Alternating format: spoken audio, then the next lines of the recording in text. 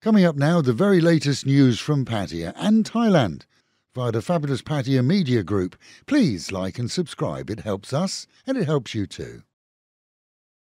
Thai media is reporting that the Swiss man accused of kicking a Thai woman who sat on a step adjacent to his Phuket beachside villa has been acquitted by a local court this week. He'd been accused of kicking the 26-year-old who sat on a step adjacent but not on the property that he rented there.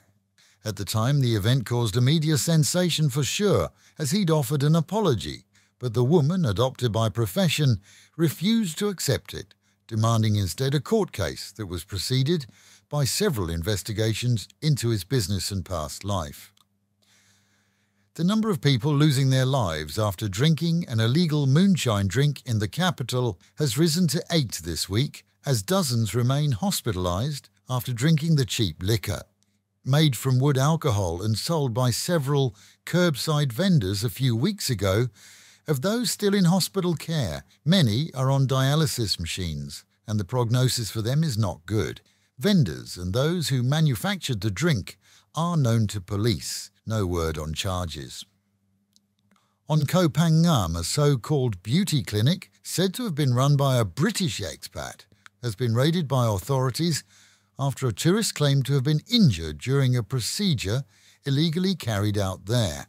With a blanket and clear law in Thailand that only Thais can practice medicine, and a qualified foreign doctor could qualify but would have to retake medical exams here in Thai language, the foreigner for sure lacked any form of training. He's admitted selling and injecting Botox, along with other illegal substances, after simply ordering them online. The Association of Thai Bankers has blocked 34,000 bank accounts here, deemed to have been run by call centre gangs. The bank has identified users and accounts, offering an option to the account holders to reopen if they can prove that they're not a so-called mule or involved in scamming. But with many account holders showing 12 to 15,000 baht a month incomes, it would be hard to explain massive cash flows for sure. Mae Sok locals were stunned this week at the news that a 24-year-old Burmese man working there had caused the death of his 13-year-old girlfriend, along with her father, after she broke up with him via social media. Now in police custody, taken to the scene of the crime and admitting his guilt, police had to deal with an angry crowd of fellow nationals at the shantytown who all knew the girl and her father. And police in the south are checking on the legal status of a Burmese lady who worked in a visa shop and locked her client in the shop where she works after a dispute over a refund that he requested. The Italian customer ended up calling police to help him get out. The woman demanded that he delete video clips of their dispute, which he refused to do, and the cops had to force her to open the door. No word on the refund, but it appears she faces charges of unlawful detention, at the very least.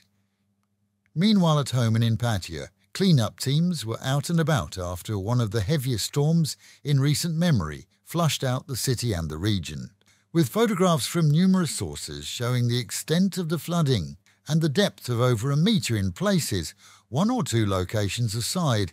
It has to be said that once the storms ended, the water did clear quickly, however leaving behind a trail of mud, mess and garbage. With more expected, City Hall has also ordered checks on all drains to ensure that none are covered up. And fans of Soi LK Metro are reporting that despite the glitz and glamour of the city's second walking street, one thing is missing, and that's grub. Food vendors, it appears, have been moved on by officials after complaints from businesses that they blocked access to their chrome-poled venues. For decades, the vendors have simply plied their trade happily, but for now, those looking for more than a smiley greeting and a cold drink will have to look elsewhere for the famous street food.